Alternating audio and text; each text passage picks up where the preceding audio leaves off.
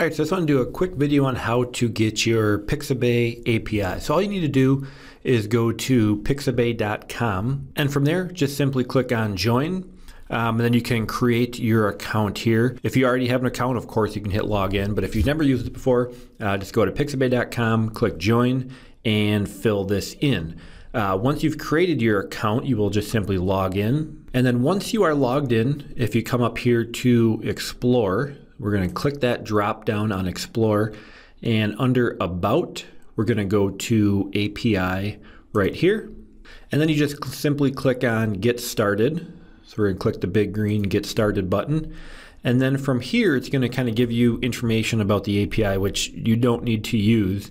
But on this page, if you scroll down, you will see key required right here. And it says your API key.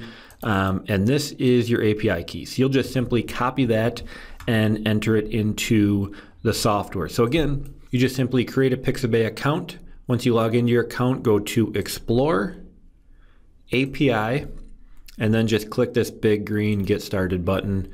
And if you scroll down, you will see your API key is highlighted right there. So pop that into the software and you will be all set.